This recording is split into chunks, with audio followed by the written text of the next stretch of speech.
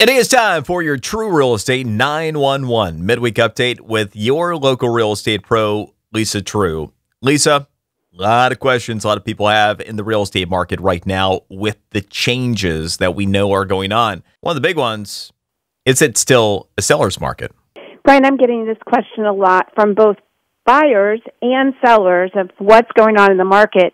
And the simple answer is yes, it is still a seller's market. Now, we haven't talked about this for a long time, but remember, a neutral market is 6 months of inventory. We are still under 3 months of inventory right here in Palm Beach County. What has changed, though, is that what I called the frenzy market has gone away for almost every neighborhood. There's always an exception to a rule. Offers of 20, 30, 40 offers on one property, honestly, those times are not right now. Multiple offers means 2, 3, 4, and not all properties are seeing multiple offers.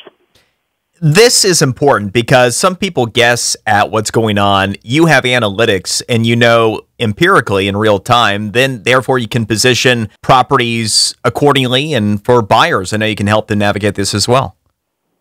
Yes, we're actually looking at the future numbers, the trends that tell the future story, not the past, and we're able to adapt a little faster to the changes, and we've been talking about this for a very long time.